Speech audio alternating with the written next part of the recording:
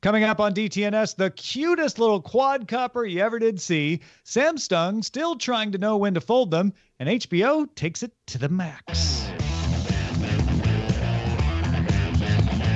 This is the Daily Tech News for Wednesday, October 30th, 2019. In Los Angeles, I'm Tom Merritt. Also in Los Angeles, dangerously close to Tom Merritt, I'm Patrick Beja. I could throw a coaster at you if I could throw a coaster. If you could. And I'm Roger Chang, the show's producer. Also in Los Angeles County. Patrick's here visiting. It's great. Thanks for coming. Oh, I'm so glad you're having me, and also that the fires are somewhat contained. Yes, thankfully. They are getting contained, and things are getting better for our dear co-host Sarah Lane and friend. She is able to go back to her house. That's the major update here. She does not have power. Her mom yet can't go back to her house. So they're still dealing with that. That's why Sarah's not on the show today. But we did check in with her, and things are going much better for her. So it looks like, hopefully, fingers crossed, we'll have Sarah back tomorrow. Now, on Good Day Internet today, we were talking about all kinds of stuff. What were Uber and Lyft at LAX. Yes, your adventures with Uber at LAX. If you want that expanded show, you got to become a member at patreon.com/DTNS. Let's start with a few tech things you should know. Twitter CEO Jack Dorsey tweeted that Twitter will stop all political advertising on Twitter globally. He had a whole long thread going into the wheres and whys, but one of the things he wrote was, "We believe political messages reach should be earned, not bought." Coming to see it the way the French people do. I like it. DeepMind's StarCraft 2 playing AI system called Alpha Star now ranks above 99.8% of active players in the game. DeepMind published an article in Nature Wednesday describing its use of a kind of reinforcement learning where it played itself against itself, becoming better at StarCraft through trial and error. DeepMind programmed one version of Alpha Star not to win, but to expose flaws in the other version. DeepMind believes its findings can be applied to other things like digital assistants, self-driving cars, and more. It strikes me that an intelligence that points out flaws in the other version might also be called the internet. Well, does it qualify as an intelligence, though? That's the good point. Good point. Canalys estimates Huawei took 42% of the Chinese smartphone market in Q3 as local consumers rallied behind the brand as a result of trade restrictions with the U.S. Apple market share took some of that brunt, falling from 7% of the Chinese market to 5%. That's the weakest sales for Apple in a quarter in China in 5 years. But the rest of Huawei's increase came at the expense of other Chinese brands like Oppo, Vivo, and Xiaomi. So a good deal for Huawei, maybe, after all. Domestically, at least. Nikkei reports its sources say Apple will release 5G phones next year running on Qualcomm's X55 5G modem and a new Apple chip supposedly called the A14 Bionic. Again, Bionic? It's 3 years old. The chip is expected to be Apple's first 5-nanometer chip.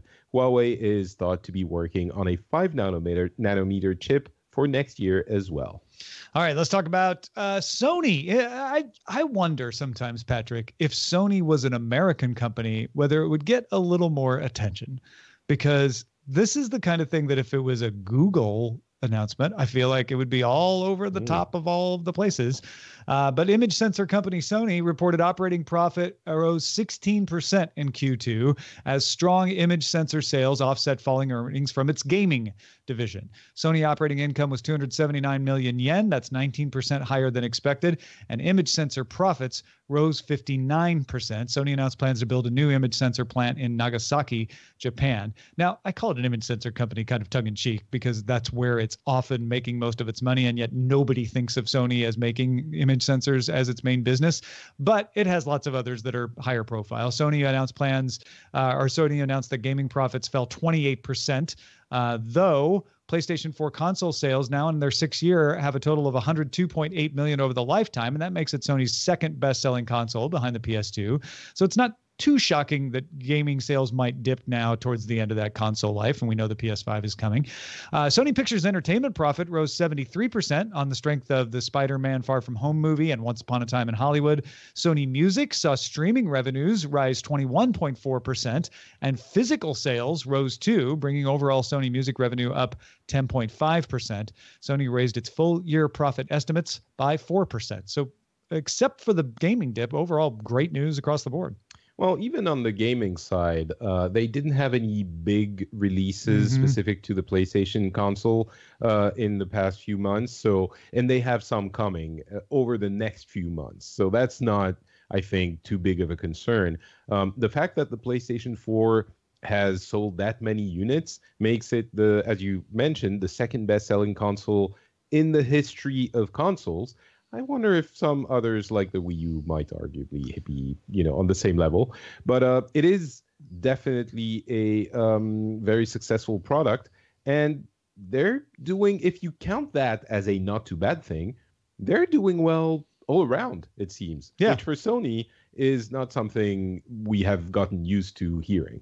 That is true. Sony has had some rough times, and they've had to slim down. Of course, we mentioned yesterday that PlayStation Vue is one of its most recent victims, but they have been divesting themselves of some less profitable areas and trying to focus on the successful areas. And gaming is a successful area for it, even with this end of life blip. I think that's sort of expected.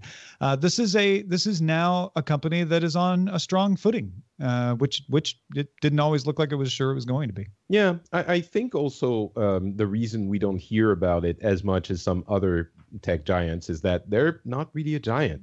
They're compared to Google's and Apple's and Amazon's, relatively small nowadays. So. JSC 315 says Sony's just a boring company to talk about, I guess, other than PlayStation and Spider-Man and all the Sony music, and it's the devices. Well, it's the devices. Yeah, image sensors are not very sexy. Yeah. No, that's true. That's a good and point. They also don't sell consumer devices, like PCs. They don't have an iPhone. Right. The PlayStation is their iPhone. Right. Yeah, that's their hero device. So yeah. All right. Well, DJI announced its smallest quadcopter yet. The foldable Mavic Mini weighs 249 grams, small enough to not require registration with the US FAA. The Mavic Mini can fly 4 kilometers away for up to 30 minutes while capturing 2.7K video at 30 frames per second. Nice. Pre-orders for 2 bundles are now available. A Mavic Mini with remote control, 1 battery, and extra propellers costs $399. A package that has a 360 degrees propeller cage, 2-way charging hub, 3 batteries, 3 extra propellers, and a carrying case costs $499. Both bundles ship November 11. It's just a cute little thing, and it does 2.7K video. That's a big upgrade for the Mavic. So not only small and easy to get into, which I think that's a big barrier to entry that they will probably play up. Like, you don't have to worry about registration and stuff. Anybody can buy this. It's for the hobbyist. Just fly it around in your backyard. It's a good way to get into flying quadcopters if you're just wanting to start. And I think, we'll have to wait and see exactly what the people think about it, but it doesn't look like a toy, which no, it does not. You're right. Important. We've heard, we've seen, I've even looked at, little drones as the entry level products. And they look like they will break the first time you use them. Yeah, no, I got one from my brother-in-law. That it was nice. It was a nice little mini thing, and it was fun to play with. Yeah, but it was very fragile. This does not look fragile. This is a full-on DJI drone. It's just small. Yeah. At the Samsung Developer Conference, Samsung teased a clamshell foldable phone. A video from Samsung showed the foldable working in a laptop shape, with the video playing in the upright portion and then playback controls on the flat portion. You like sit it on the desk in front of you and play some video. You could also do it. They showed it doing a live stream in that same position, just kind of sitting there as its own prop up. So does this, they also showed the Galaxy Fold in that same video, sort of saying, look, we've got the laptop foldable and the phone foldable. How does this affect your opinion of foldables, Patrick? I'm excited. Well, maybe excited is a strong word. I'm curious about all of these, and it kind of reinforces the idea that we're really just at the beginning. the technical beginning of foldables. And this is exactly what we should be doing with this technology. And by we, I mean, I don't know, a society, exploring different uses of that technology. And it's very easy to look at this and snicker and kind of laugh at, the fold didn't work and they're trying this again now. Are they still doing it? Like, no, they're trying stuff. Some of it will work out, will be useful. Some of it won't. But it's exactly the kind of thing that we should be doing. See how it can improve usability in the products we use. So I might even say excited for our foldable future. Yeah, I like the Microsoft Duo approach, even though it's not a unitary foldable screen over the hinge. But I think Samsung has shown the dangers and difficulties of trying to do the foldable screen over a hinge. So I like that we're seeing these experimented with. It is my sense now, especially seeing this clamshell one, that there are situations where a foldable screen will come in handy. I feel like this will be like 360-degree hinges on tablets and laptops, the convertibles. It'll be a category that some people will love and other people won't care about. I tend to disagree, because if it works, what it does, if it works really well and the best version of that thing, what it does is that it gives you more screen real estate in a smaller package. And the clamshells aren't exactly that. And I would argue the Duo, as you said, is the thing that comes closest to that. But having more screen real estate in a smaller package is absolutely key in usage. And that is what consumers want the most out of their devices. So there is something more profound or key or basic to the architecture of a consumer device in that idea of getting more screen real estate. So there you have. See if they can. Patrick thinks most things might become foldable. I think some things might become foldable, and all of you think we're crazy and nothing's going to be foldable. So I didn't say most things. More things than I did. That's sure. Right. Yeah. All right. Facebook monthly users rose 1.65% last quarter to reach 2.45 billion. That's monthly users. Daily active users grew 2% to 1.62 billion. Facebook reported revenue of $17.35 billion and 2.28 earnings per share. $2.28, of course. Separately, Facebook agreed to pay the UK £500,000 in fines, but admit no fault as a result of an investigation by the UK's Information Commissioner's Office into data given to Cambridge Analytica without permission by Dr. Alexander Kogan. The ICO led the European investigation into accusations that Facebook unfairly processed user data and granted app developers access without clear consent. Facebook's Associate General Counsel, Harry Kinmonth, said the ICO has not discovered evidence that the data of Facebook users in the EU was transferred to Cambridge Analytica, end quote. Yeah, so it's funny. The reports that I'm seeing, and I'm just double checking, Facebook beats quarterly revenue estimates, Facebook beats revenue profit estimates, shares rise, seem to be fairly positive. I think that's because everybody keeps expecting Facebook to decline. 1.65% rise in monthly users is almost flat. I think in another era where people weren't so negative about Facebook, this would be a horrible report. But the expectations were that it would be worse, and that's always where it matters.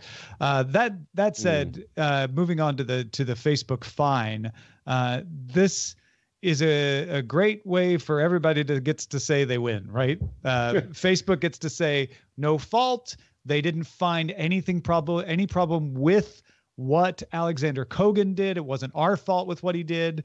But the ICO gets to say we've punished them for having generally bad data practices. Yeah, it seems like it's a pretty neutral, well, not neutral, but everyone can get their we win story somehow in order. The thing that struck me the most out of all of this, though, is the fact that the ICO, according to Facebook's general counsel at least, has not discovered evidence that EU Facebook users had gotten their data used by Cambridge Analytica, which I think is important because there's a general sense in Europe that Cambridge Analytica influenced many things. And certainly, Facebook was involved in different elections and election tampering attempts, or at least that's the common narrative that's been established in Europe for many people. But the fact that Cambridge Analytica, the most emblematic one, did indeed not have data from EU users of Facebook, kind of puts a little bit of a dampening on that idea. And people who claim, obviously Cambridge Analytica has influenced this or that in Europe, now can't really claim that anymore. So that was the most interesting one because it's so emblematic. Real quickly, before we move on, Apple just released their fourth quarter results, and services revenue has reached an all-time high of $12.5 billion. So on track in the pivot to becoming a services company. Mm-hmm. Earnings per share set a Q4 record. It's Q4 for Apple at $3.03. Financial results generally across the board, pretty good. Quarterly revenue of $64 billion, an increase of 2% from a year ago. And their forecast for the next quarter beat expectations. They expect revenue between $85.5 billion and $89.5 billion. Again, that's a forecast. We'll hopefully get some interesting things from Tim Cook later from when we're recording this and be able to talk about anything that he says of interest tomorrow. But there's a quick look at it for you. Yeah, I suspect that iPhone 11 was better targeted than previous years where they focused on the very high end. Now it's just the regular high end, and it sells well. Folks, if you want to get all the tech headlines each day in about 5 minutes, be sure to subscribe to dailytechheadlines.com. HBO Max will launch in May, AT&T announced yesterday, for $14.99 a month. If you're like, wait a minute, that's the same price as HBO. That's right. With exceptions for certain deals and bundles. Whether you're paying on cable or buying it directly through HBO Now, you're generally getting the retail price of $14.99 a month for HBO. Customers who pay HBO for an HBO Now subscription directly, not through Apple, not through Google, not through anything else, but who pay HBO directly, or who get HBO from an AT&T service will be able to log into HBO Max at no additional charge. Now, they keep saying you'll get HBO Max free, but you had to already be paying for HBO. So it's basically saying we'll make it easier for you to get HBO Max because they're the same price. This is very confusing. There's HBO, which is just HBO for $15 a month. Then there's HBO Max, which is HBO plus a bunch of other stuff for $15 a month. HBO Max, if you want to know what some of that other stuff is, will have human curated lists as well as content grouped by source. Among those sources are Studio Ghibli, TNT, the DC movies, all of them, Cartoon Network, etc. It will also let users follow actors who will post recommendations of what they watch, along with video stories, kind of Instagram-like. The mobile version of HBO Max will feature show-related podcasts as well. And later next year, HBO Max will let users select more than one profile as watching a show so that the show shows up in the watched list for everybody who's watching. An ad-supported version and live news and sports programming will launch in 2021. AT&T also announced new unlimited plans for its mobile wireless service, and the top tier includes a subscription to HBO, which in May will become a subscription to HBO Max. That plan is $50 a line for up to 4 lines. AT&T says it plans to spend up to $4 billion on content for HBO Max by 2025. Netflix is expected to end up spending $15 billion on content in 2019 alone, but it's not exactly a fair comparison because HBO Max is spending $4 billion on content for HBO Max. HBO gets to draw on all that other content we mentioned just now from Warner Media Networks, including HBO itself. HBO Max will feature a series from Game of Thrones set 300 years before the events of Game of Thrones called House of the Dragon, telling the story of the Targaryens from George R.R. Martin's book Fire and Blood. It skipped a pilot and went straight to a 10-episode order. Game of Thrones Battle of the Bastards director Miguel Sapochnik will co-showrun with Ryan Condal, who's writing the scripts. And The Long Night, which Jane Goodman was working on, is not going to happen. That has been canceled. So you're not going to get that show at all. Instead, you're going to get House of the Dragon. There's 88 originals in 2021 coming from HBO Max. 38 of those are HBO, but 50 originals just for HBO Max. We've got a whole list of all of this stuff. They're getting South Park. They're spending a bunch of money on that. They're going to have a Mindy Kaling original. They're going to have a Hanna-Barbera original, new stuff from the Looney Tunes studios, all kinds of stuff. I know that you get HBO Nordic, Patrick. So these offerings may or may not be quite the same where you sit. But what do you think of this overall attempt by Warner Media to get into the streaming game? Well, it seems it should be called Warner Max or something, because HBO, I guess that's the answer to the confusing nature of those two services. They just figured we need a wider streaming service, and HBO has the brand recognition, so we'll just call it HBO because everyone knows that. But yeah, it seems like it's pretty obvious that you should get HBO Max and not HBO Now. I have often thought, well, there's HBO and HBO Max. It's just like HBO plus more. But now that they're the same price, it feels like they're just replacing HBO. Yeah. And they can't quite do it because they have these contracts for HBO on cable companies. But yeah. Yeah. It seems so. HBO Nordic is fine. It's a little bit cheaper. It's 10 euros a month. The app, though, is kind of crappy. You can't favorite series. You have to favorite individual episodes. You don't have multi-profile. So I'll be looking forward to hopefully having, I guess, HBO Nordic using the app that HBO Max is developing. But it affects me less because HBO Nordic is HBO Now for the Nordic countries. I look at this and the one thing I wonder is, are people going to pay $15 even if this has HBO in it? Like, it's smart to say, like, if you paid $15 for HBO, wouldn't you pay $15 for HBO plus a bunch of other things? And the answer is, well, there are a bunch of people who didn't pay $15 for HBO. Are these other things enough to pull them in? And yeah, College Girls from Mindy Kaling is cool, and that will pull some people in, but I'm not seeing anything in here that is the thing that will pull people in. And the price, Apple TV Plus $5, Disney Plus $7, is not the thing that is going to pull people in. Well, it all hedges on whether or not HBO can retain its premium image, which that, including many different, a lot of content in this, kind of puts a question mark on. I mean, I guess they're expecting the HBO stuff like the Game of Thrones to be like, well, exactly. Now you'll sign up not just for HBO, but for HBO Max. But we know how many people do that already. Yeah, that's a big question. It's, I guess it really reinforces that idea that the stream wars have begun or are beginning now. We're there. There are many services, and all of them seem pretty cool. But yeah. Well, let's take a quick moment to check in on our thing of the day. And today it is Patrick telling us the latest from Shadow, that game streaming service that you've talked about here before.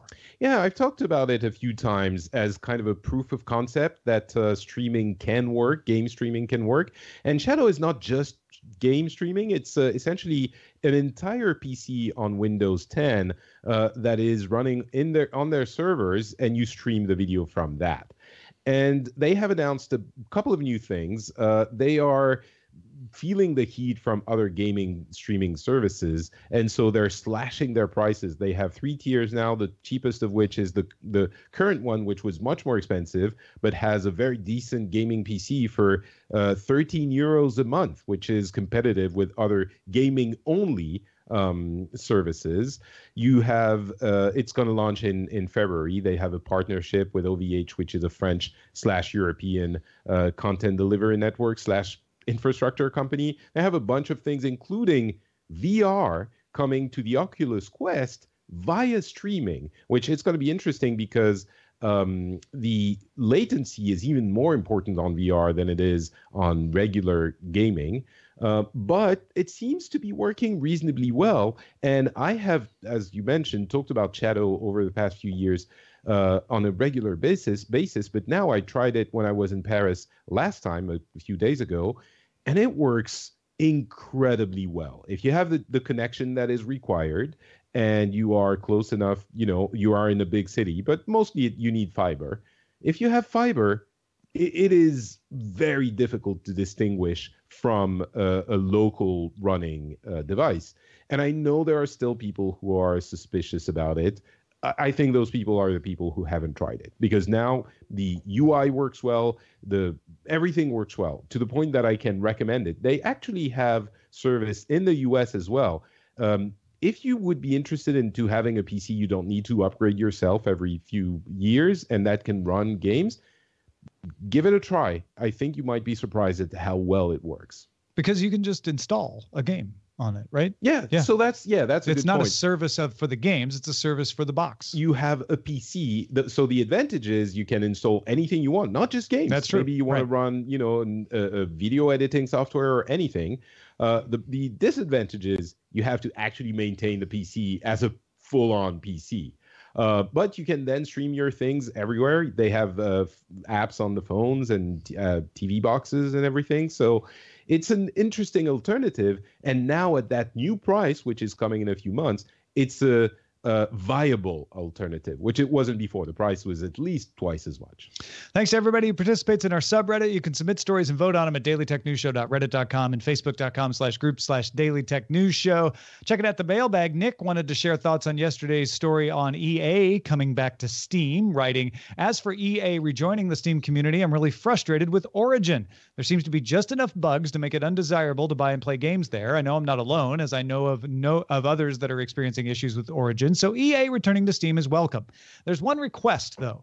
When EA left Steam, they'll let you take your Steam keys and CD keys for EA games and enter them into Origin to give you an Origin copy of EA games you owned elsewhere.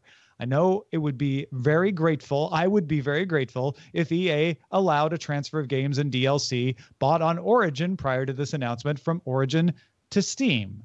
Patrick? I'm guessing this is not going to happen because they would need to pay Steam for that, whereas they didn't have to pay themselves for the reverse when it happened a few years ago. However, an important part of that announcement is that EA is working with Steam to enable their subscription service to work on Steam as well for the games that are available on Steam. Meaning, if you subscribe to the EA service, then you don't really need to buy the games anymore. And so they are available for you on Steam as well, which I think is a big part of their strategy. They're also working on game streaming with their service. So when I was saying yesterday that EA won't want to get into streaming, I was wrong, because EA is getting into streaming. Very much so. They've flown under the radar, but they are working apparently with Stadia in a kind of a white box service from Google to have their own streaming service as well. So I think going back to Steam is part of an idea that you have so many of those subscription/streaming services that are coming, that in order to be competitive, EA has to be everywhere possible. And that's what they're trying to do now. Well, shout out to patrons at our Master and Grandmaster levels that keep this show rolling, including Juan D. Hernandez, Kevin S. Morgan, and Paul Reese. And thank you, Patrick Beja, for flying all the way from Finland just to be here. I know you get the bonus of getting to go to BlizzCon later, but I know the real reason you came. That is absolutely correct. And since I'm here, as you said, I will go to BlizzCon and report on that on Pixels, my gaming show, which I record every couple of weeks. So if you want, and we'll do a special on what's been happening at BlizzCon, the games and everything else surrounding the company at the moment. So if you're curious, just go check out Pixels on your podcast app, look for it, and subscribe, and you'll have all the news you need. Folks, you have 2 more days to make sure that your Patreon is at the $2 level or above, and then you'll get, on November 1st, a PDF copy of the official DTNS Good Day Internet Cookbook. It's got recipes from Patrick Beja. We made sure of that. Do we call it a recipe or just a There is a recommendation page in there with your name on it. Excellent. And recipes from Roger and Sarah and myself and Shannon and Allison Sheridan and so many more. So go sign up now at patreon.com/DTNS. Our email address is feedback@dailytechnewsshow.com. We're live Monday through Friday, 4:30 p.m. Eastern, 20:30 UTC. You can find out more at dailytechnewsshow.com/live. Back tomorrow and back in the usual rotation with Justin Robert Young. Talk to you then.